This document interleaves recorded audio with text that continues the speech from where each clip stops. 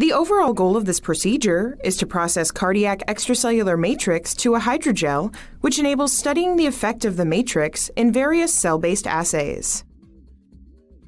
This method can help to answer key questions in the cardiac field, such as how extracellular matrix affects cell behavior. The main advantage of this technique is that it facilitates the use of the extracellular matrix to do large-scale experiments in vitro or in vivo.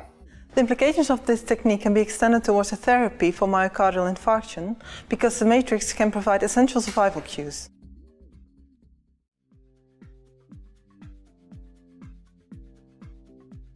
To begin the experiment, use a sterile scalpel with a number 10 blade to remove fat tissue from a previously obtained left ventricular myocardium.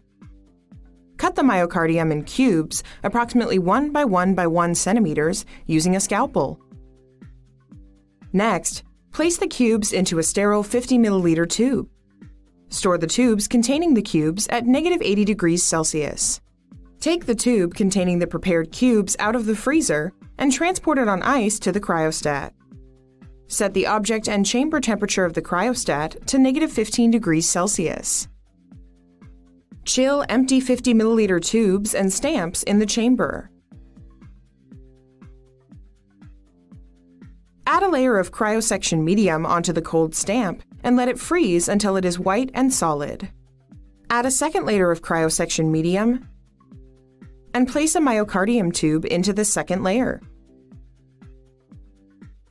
Make sure the cryosection medium and myocardium are completely frozen.